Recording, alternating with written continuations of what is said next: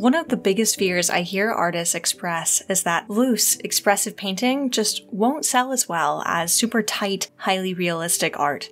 It means that as artists, we often feel torn between making the kind of work that we love and the kind of work that we think people want to buy. This can be especially tough when you want to paint full-time in retirement, whether you want to supplement your income or you simply want to fill your days in the studio doing what you love, or something in between. It's natural to feel this pressure of, well, to be proud of my work or for my work to sell, it just can't be that loose. People will think a child could have made that. The truth is that some people are always going to believe that loose painting is easier to make, even though it is often the exact opposite. Painterly art that captures the impression of what you want to see without all of the literal details is actually much more challenging to make.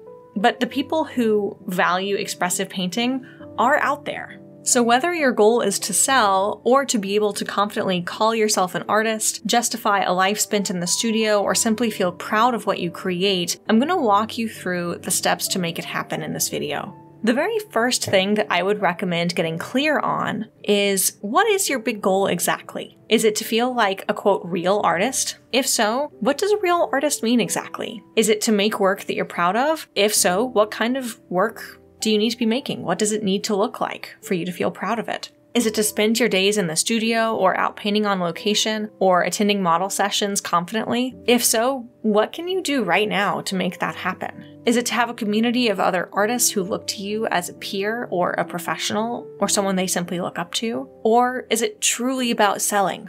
For artists looking for pure marketing advice, this question could seem like a waste of time, but I have found that for the overwhelming majority of artists, your true motivation isn't really about the money, which means that in order for you to feel truly satisfied, we need to figure out what really is motivating you, so that you can instead plan on how to reach that goal.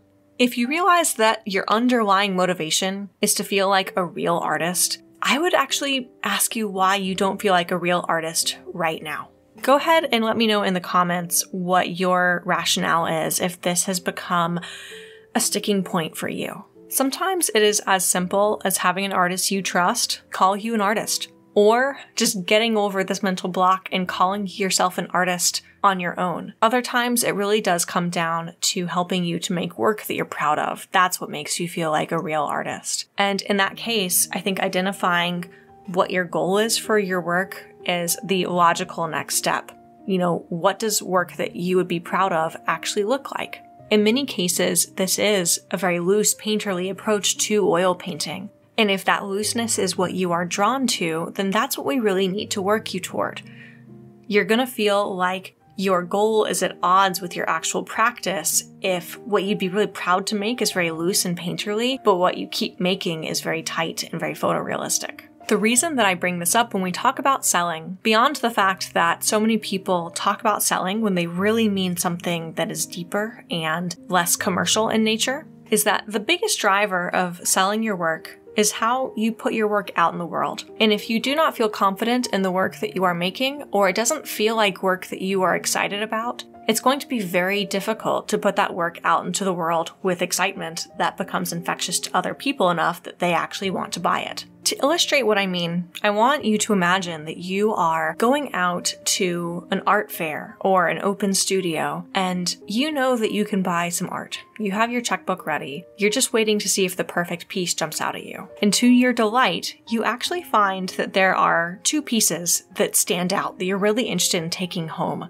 And better yet, you can actually afford them, but you can only afford one of them. So you decide to talk to each of the artists who is there, and one of them is just so excited that you love this painting because it is their favorite piece that they have ever made, and they can't wait to walk you through what the entire process was to make that piece, from the dream they had that gave them the idea for this painting, to setting up the model, to practicing with warm-up pieces, all until they sat down at their easel to create this piece, and all of the brushstrokes just came together in a way that surprised even them. Now, let's say the second artist that you talk to feels a little embarrassed about this painting, and you can tell. Like, they're already kind of apologizing for it. They seem glad that you're interested in it, but they're like, I'm glad to hear you say that because I almost didn't think about bringing this piece. It was a real struggle to make, and I'm just really happy to hear that you like it. Which of these two paintings are you more likely to be excited to take home? Which of these two pieces would make you feel the best about taking out your checkbook to write this artist a check so that you can take that painting home? I think this gets lost so often when we talk about loose versus tight painting in terms of what sells. Ultimately, what sells really comes down to what you are going to be most genuinely proud of. So once you're clear on what your motivation is, the very next step that I would recommend, regardless of what motivation is driving you, is to get really clear on what your work needs to look like for you to feel proud of it, for you to feel like a real artist, for you to feel proud putting this out in the world, for you to feel proud to offer it up for sale.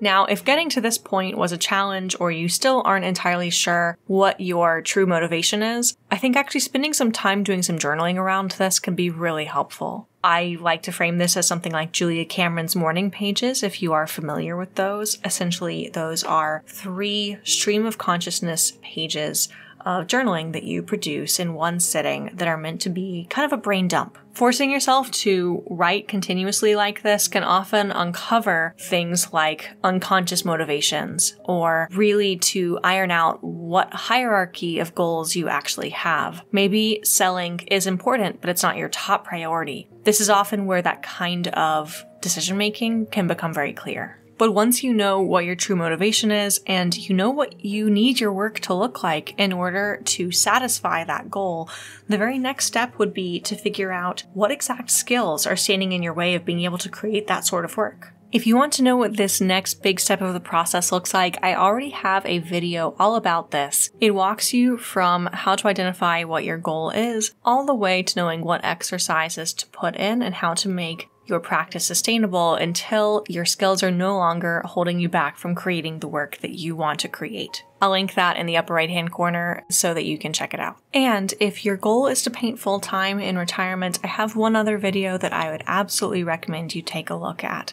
Once you have all of the skills necessary to produce work that you are proud of, the final piece of the puzzle is for you to actually assemble a body of work that is ready to sell. And whether your work is very tight and photorealistic, or your work is incredibly loose, painterly, and impressionistic, once you have that body of work, the strategies to sell these paintings do not differ. If you would like to watch through my video on how to actually start making money from your work once you have that body of work assembled, I will link that video in the upper right-hand corner as well.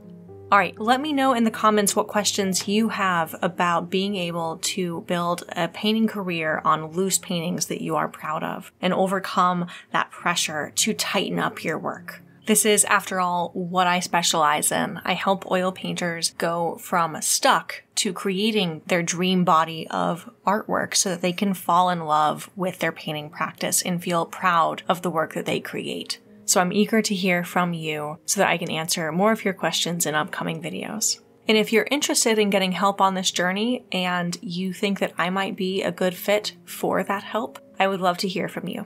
I have details on my mentorships down in the description, as well as a link to see if we might be a fit to work together. All right, until next time, happy painting.